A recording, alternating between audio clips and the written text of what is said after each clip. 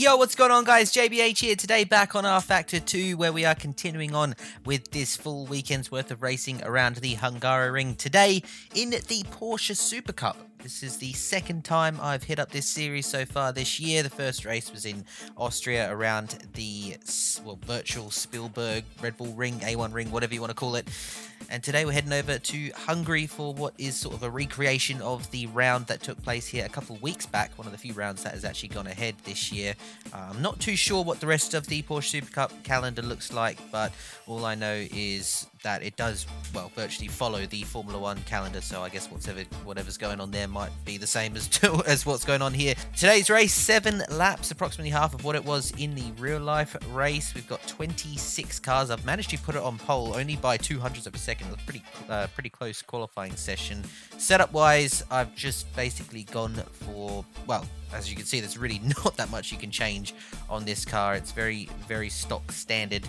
This is the Steam store version of the Porsche Supercup car, or Porsche GT3 Cup car, I should say, with just a 2019 set of skins and drivers. As you can see, most of these guys, well, obviously all of these guys competed at some point last year. And yeah, without any further ado, let's hit up the track, get on this formation lap, and we'll be underway shortly. Alright, fields lining up. Here we go, Porsche Supercup around the Hungaroring. 7 laps on the board. There's Boogie. Now the start, just about. Right, down into turn 1. This is where all the chaos happens on that first lap.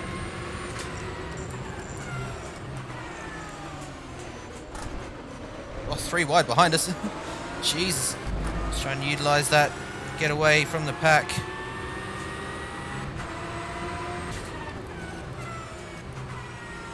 Now, Hungaroring is known as the Monaco without walls, because it is just nothing but turns, except for maybe this straight, or little straight here, and the main straight itself. But truly a sort of historic sort of stop on the F1 calendar. This track's been around for ages now. It's horrible to watch, in my opinion. There's really nowhere that they can pass, especially in Formula 1.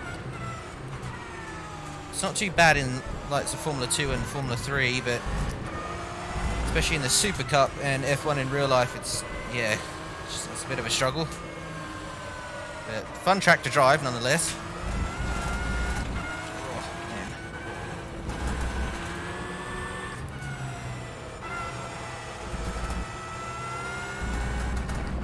Alright, well, we've had a pretty successful lap. Got a little bit of a gap.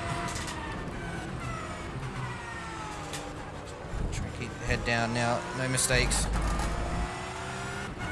All the mods that you see in this video you can find in the description below if you have rFactor 2 and want to check them out. I do love this track mod. This rendition of the Hungaroring is really, really neat. It's got 2 working DRS zones, the same 2 DRS zones that you'd see in real life. And first lap is in the books. 2.5 second lead. Das ist gut.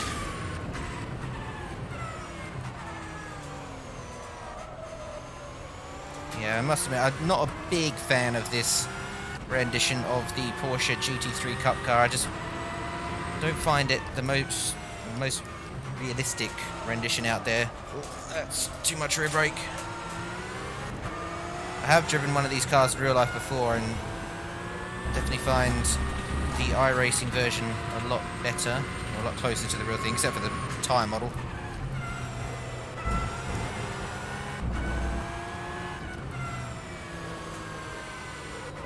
But no, this series itself, I do struggle to watch in real life, the Super Cup. It just bores me to death, to be honest. These cars on F1 tracks, I don't think they're really designed for F1 tracks. They're really more designed for sort of those country club tracks that you get sort of, I guess, in Australia. The Porsche Carrera Cup in Australia is absolutely insane to watch. You know, when you get these cars going around those street circuits down under, like these around Bathurst are so good to watch.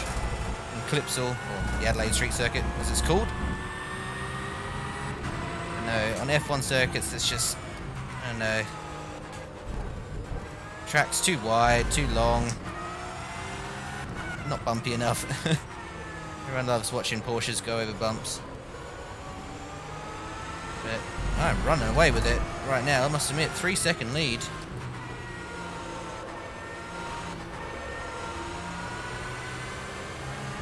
I've got the difficulty set to 100%. So a little bit lower than what I usually do. I probably could have upped it a bit, to be honest, but... Alright. Oh, lap traffic already. Someone's had an issue. Oh my god. Ugh. Understeer.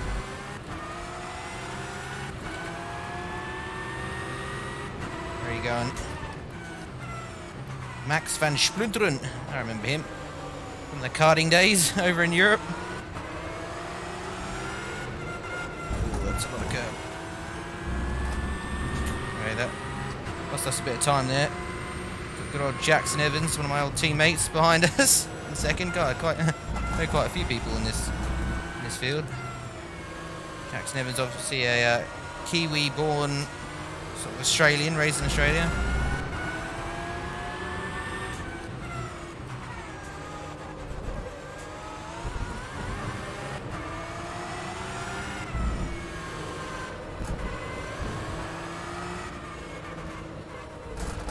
Turn.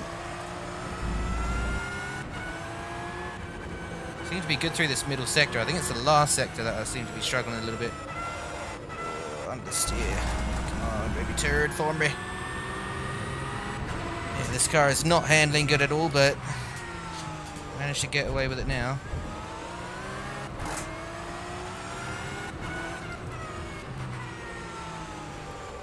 We've got a lap car between us and second place, which might help us out a bit.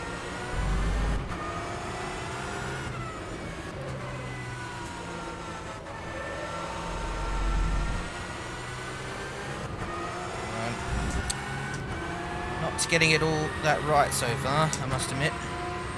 Still just holding on to that gap.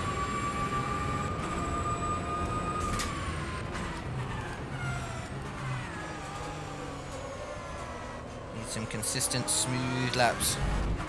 We should be good.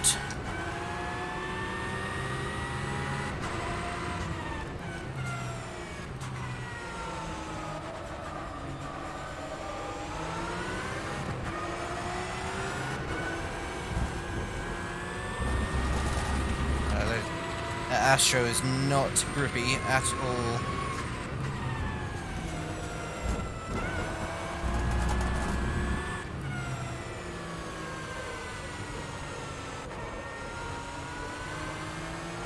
Still a lot of fun to drive though, even though I don't think this is the most realistic rendition, as I said, of this car. It's still, everyone loves driving a Porsche, especially the Cup car. It just bounces around. You can really sort of chuck it over curbs and it will sort of stick, well, for the most part.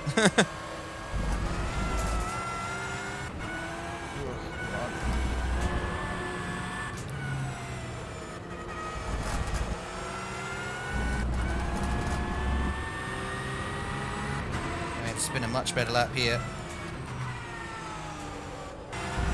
Alright, just coming on to the last lap now. Managed to keep that gap to Evans in second pretty much just about the same the whole way through the race. It's not been the most entertaining of races, but oh well.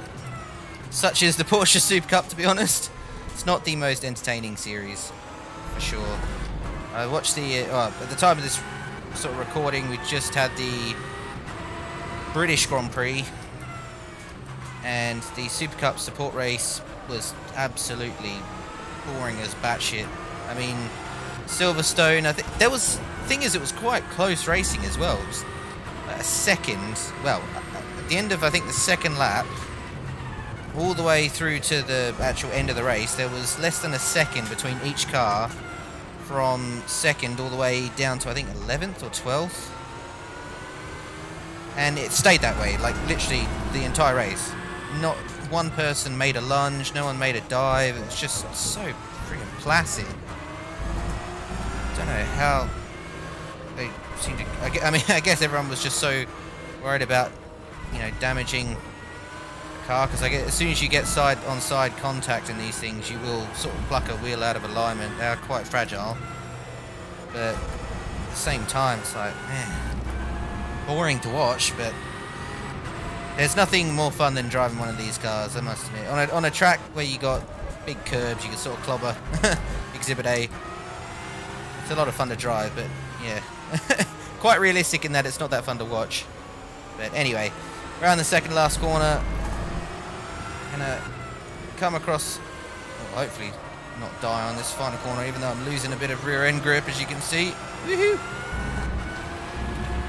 Across the finish line, winner! Woo! Love me some of that. We were 0.3 faster in the end.